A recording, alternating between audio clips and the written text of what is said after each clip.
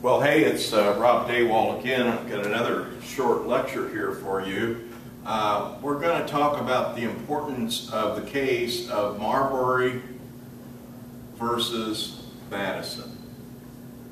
Now, I know that a lot of you out there are working on a number of different cases that you think are like important, and you know that's good, but I think all of them kind of pale in comparison to one of the first ones that really had an impact on our society as a whole.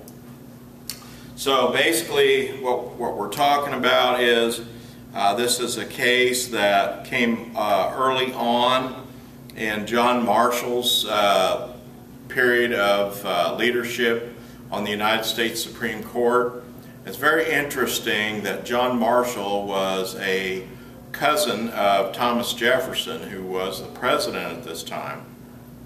And this case kind of touched on some things involving his cousin, Thomas Jefferson, and also the prior president, which was John Adams.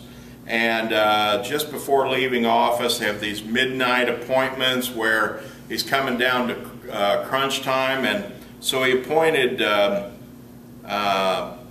number of people as what we would call justices of the peace. We might modernly call them more like magistrate judges that would assist the federal judges. And so I think what he was trying to do was reward this William Marbury for his efforts in the election and so forth, but didn't pan out. And almost immediately, Thomas Jefferson, when he became president, he canceled these appointments. And so what ended up happening is that Marbury sued an official at that time of the government who was Secretary of State James Madison, and he was trying to assert his right to be a federal magistrate, what we would call magistrate today. So one of the things that came out of this is that although John Marshall kind of helped his cousin in a way, but he did it kind of through the back door, the more important thing was he asserted the power of the Supreme Court, that there is a balance of power, that there is the power to review the acts of Congress that were signed by the legislature. Now, over centuries, there have been a number of criticisms of the decision in this case. There's an Eakin versus Robb, which is it's kind of a dicta in that case that goes into how the judge in that case disagrees with the outcome of this case. There's also a number of people, even today, modernly, Tea Party people especially, that say that this was undermining of the true balance of power, which they claim was to be just the Congress and the President, that the court had no role in this balance of power, that it wasn't a three-way thing, it was just two ways. So anyway, what they claim is that by doing this, they've actually developed the power to make laws and destroy laws. And one of the decisions that they really point to is Roe versus Wade. But prior to that, the case of Dred Scott versus Sanford, prior to the Civil War, was a monumental miscarriage of justice by the U.S. Supreme Court. So it cuts both ways. Anti-slavery people were aghast at the decision in Dred Scott versus Sanford. Of course, anti-abortion people are the same way, just think that this Roe versus Wade is terrible. But a lot of this springs out of the underpinnings of this Marbury versus Madison, that it is assertion of power by the Supreme Court, not just to interpret the law, but actually strike down laws that they consider to be unconstitutional. And so this has been an ongoing thing. It's considered to be a standard today. We just assume that the Supreme Court has this power, but there are many people that claim no, they never had the power.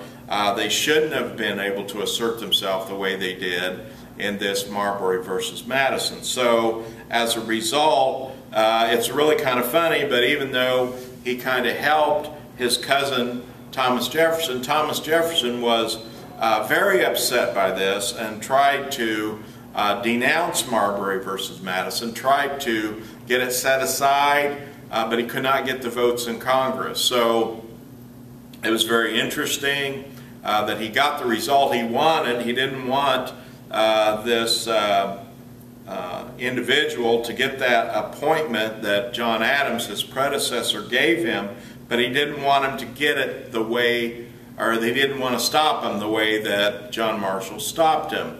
Because really what John Marshall did was kill two birds with one stone.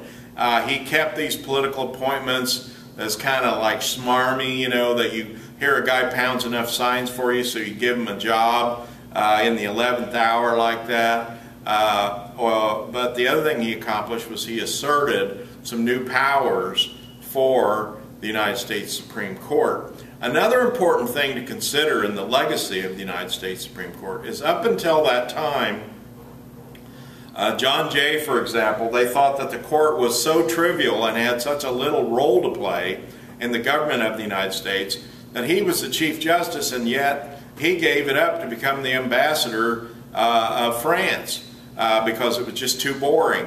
So John Marshall actually had to create a job for himself in a way because there wasn't really a well-interpreted understanding of what the U.S. Supreme Court was supposed to do. And as a result, the power of the Supreme Court grew immensely, and John Marshall stayed on for many years because as it came out, it was an equal power member, power broker in the three branches of government. So based upon this, it was a very compelling case, probably one of the most important cases of all time. So I wanted you to at least consider that when you're thinking of cases that you might want to brief for your first assignment. Now, final word on that first assignment, and it is that I don't expect everybody to get this right. Now, some of you have been working in my class before. You know what my expectations are.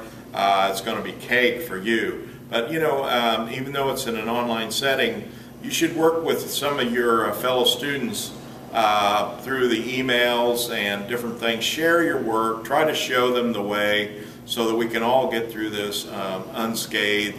If you have trouble, you turn something into me, it's not good. I tell you it's not good. I will kick it back to you, but that doesn't mean you're done. That doesn't mean you're out. I want you to work on this till you get it right. What we're trying to do here is learn. We're not worried so much about the points. Even though I'll make sure you get a fair amount of points, don't worry about that. Worry more about learning. Let's focus on learning in this class, okay? So as you're briefing, try to, hone your skills, become better at briefing, and you meet me halfway and I'll meet you halfway, and I think we'll get along great. So I hope you enjoy this online class. I think it's going to be a little different experience than what you're used to. At least I hope so. I think it should be good.